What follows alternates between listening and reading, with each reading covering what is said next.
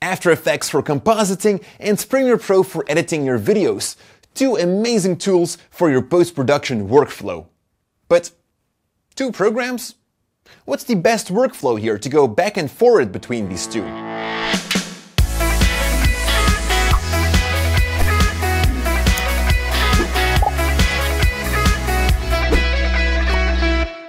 Hey folks, Jordy here for Cinecom.net. Welcome to the Creative Videography channel.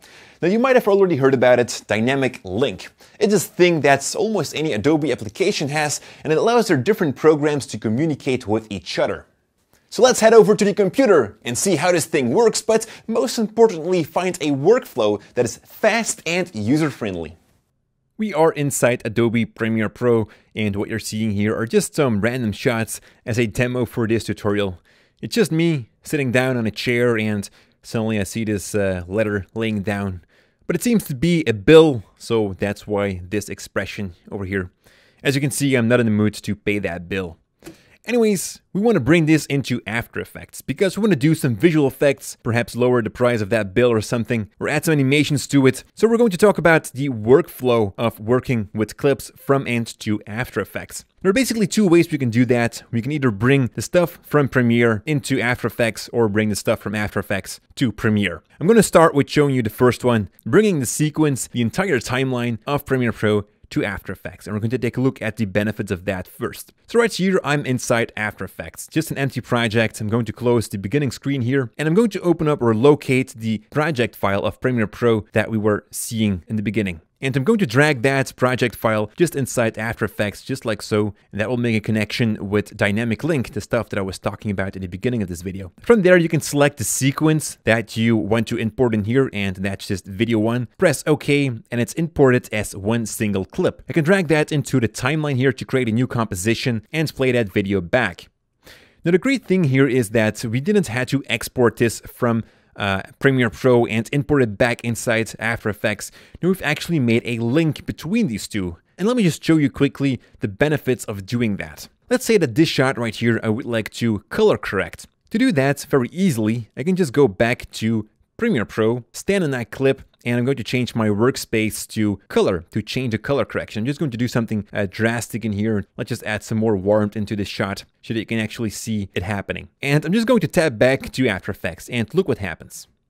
Bang. Also, the clip in there has been adjusted. So there you can see the link working. Now this is all good if you have an edit lock as well. And that is not really a technical term. It's just something that you have to mind yourself on. Once you're done with your edit, that you're going to say to yourself, it's locked right now. And I'm not going to change anything anymore in my edit. Because if I'm going to go back to Premiere Pro and I'm going to move that clip here to a different spot, we had this black hole, and that is also visible inside After Effects, as you can see. So that means if I'm going to do something with this particular shot, I'm going to animate a miniature car driving on this table, for example. Well, when I'm going to drag that clip to a different spot in Premiere, well, then that car will just drive on top of a black video like we have right here. Also, we don't really see the individual clips in here. So that's also something that you have to be aware of. So why would this be good? Well, if you are doing some general stuff, for example, you're just going to track some text in here, making some very basic animations, just anything where you're not really going to blend or cut or do anything individually with these clips, then this right here is a pretty good workflow, definitely because you can always go back to Premiere and do other changes like the color corrections. But there's also, of course, another workflow which is more popular, and that is by sending specific clips to After Effects. What I'm going to do is close After Effects, and I'm not going to save this project. We're going to start from a blank page. I'm going to undo this action here as well. Now what we can do is select one or multiple clips in here and send them to After Effects. So for the example, I'm just going to select 2, right click on them and say replace with After Effects composition. When you click on that, After Effects will open up and it will ask you to save the project file, which is something that you have to do prior. Let's just name this anything, for example, After Effects, and press on save. And as you can see, the 2 clips has been imported, plus a composition has been created. And we can now work individually on these clips. You can see the actual length of that clip, which is also more convenient. And if we are going to take a look back inside Premiere, you will see that these 2 clips have been changed by that one composition that we had. Also, here in the project panel, you can see that that composition has been imported. So yes, that does also mean that we can drag in After Effects project files right inside Premiere, just like we were doing in the beginning of this screencast. Now, the benefit of this is that we can, of course, move this composition around in a timeline. We can do other things like slicing that clip again, doing color corrections on it, perhaps we're going to blend some lens flares onto it. So we still have a lot of freedom. We're kind of using Premiere as the main editing place here, where everything happens, where everything comes together. And After Effects is just one input source. Now let's go back to After Effects and do something here. Let's say that we want to add some pretty cool effects. Let me just head over to the effects and presets, and I'm just going to drag some stuff onto it. Don't mind it too much. For example, this blobble eyes. What else do we have? Lens. Smear looks pretty cool as well. Make sure that we still see something in here. Something like that. Just smearing that out. Radius a little bigger. There we go. Isn't this a pretty awesome, pretty cool effect? Now this plays back pretty okay inside After Effects. You know, the performance is pretty okay, but if we are going to go back to Premiere, with having this dynamic link in action, the performance has been decreased a lot, and that is one of the limitations of dynamic link. I am able to play this back, but as you can see, it doesn't go that smoothly, even though it was going smoothly in After Effects. And that is one ugly face right there. But there is a pretty good solution for that. But that's for after this short break. Discover Premium Beats' library of high-quality, royalty-free music and enhance your video with the work of professional composers. With an array of styles and genres available, it's easy to find your ideal track fast. Plus, you can download free full-length previews before purchasing to make sure that your track suits your project perfectly. Check out the link in the description below to get listening. Welcome back, folks. Now we can just render this clip by hitting the return key. And now as you can see, this little line here on top has turned green, which means we can play that back real time because it's rendered. But let's assume that we are going to do the color corrections now onto it inside Premiere. That means I'm going to make changes to a clip that I've rendered. Let me just do that. I'm going to decrease the exposure, and already you see that that line has turned red again.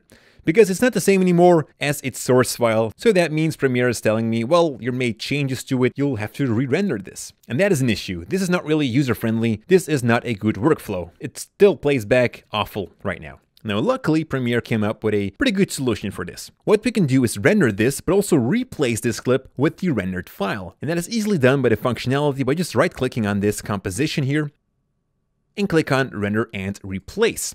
That will prompt you how you would like to render that, and what we're going to do is make sure that the source is always on individual clips, because that will make sure that each clip is separately rendered. Always gives you more flexibility when you're going to move stuff around. The format dnxhd is pretty good as well. I'm not going to go too deep in all of this. Basically, what you want to do is just hit that OK button, and that will just render that clip.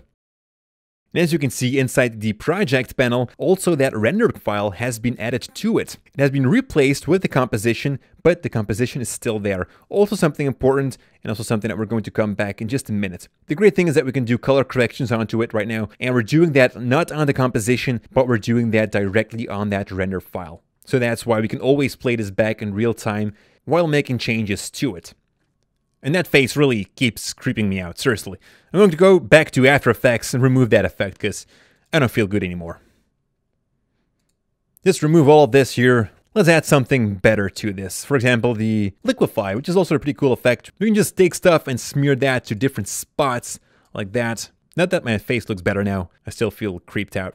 Anyways, let's go back to Premiere Pro, and as you can see, nothing has changed in here, so that is a little problem that we have. So what we have to do here is make sure that we have an After Effects lock in our mind as well. That means we have done our visual effects, we're not going to make changes to it anymore, and that's also the reason why we can render it inside Premiere. Let's assume that you are making changes because you don't like your face in this shot. Then we have to bring the composition back in this place here. That is luckily done very easily. What we can do is just double click here on the composition. So that means the actual source inside the program monitor. And as you can see here, this is the thing that we've changed now with the smear. And since we have that in the source monitor open now, we can right click on that render file and say replace with clip from source monitor. And bang, everything is back, and also our color correction is still on that clip, which is very important, of course. And now we can re-render that again. So this is one great workflow to make sure that everything stays at speed in your timeline in Premiere Pro. There's one last thing that I want to show you guys, and that is if you are working with text. Let's say that you have made a text animation. Well, there's also there a pretty cool workflow. Let's send a different clip to After Effects, this one right here, with the awesome expression. Right click onto it, say replace with After Effects composition. That will open that up in the same project that I had in After Effects right here. So we don't have to create a new project. And let me just create any text in here. Take the text tool, like say text goes here. Just drag that a little bit bigger. And the pretty cool thing is, as long as we are keeping this as a text layer, we can do anything to this. So we can also add effects to it. Let's add that lens effect onto it. And let me just create a quick animation here. Something where it kind of pops open. Just make a keyframe for the size. Go a bit further in time, and there we go. The text is there. The text goes here. I'm going to go back to Premiere Pro, and as you can see, the text isn't there, the animation, everything is here. But I'd like to change that text. There are different ways we can do that. We can go back into After Effects, but I've already closed After Effects and do not wish to open that again. Well, no worries. Inside your project panel here, just double click on that linked composition so that it's opened up in your source monitor, and then head it over to Effects Controls. And look at that. We can just change the text in here. This is always something that you have to do on the source clip. So you can't double click here on the clip in your timeline. So from here, we can just change that text to Mr. Awesome, which kind of says something about the person here in this shot. Not sure who that is, but it does seem awesome to me. So there we go. The animation, everything that we've created in After Effects is still intact, is still there, just the text has been changed. It's that simple.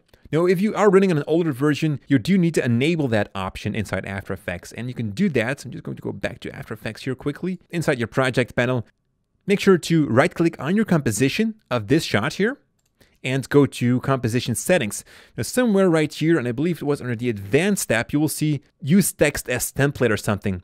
In a newer version, Adobe has removed that and just made it work by default, but I believe somewhere around Creative Cloud 2015 or 2014, I'm not entirely sure, you had to enable that. And if you don't see this option and doesn't work as well, that means you really have an old version. And you should either update your After Effects to make that work. So that's it about the workflow from bringing clips back and forward to After Effects and Premiere Pro.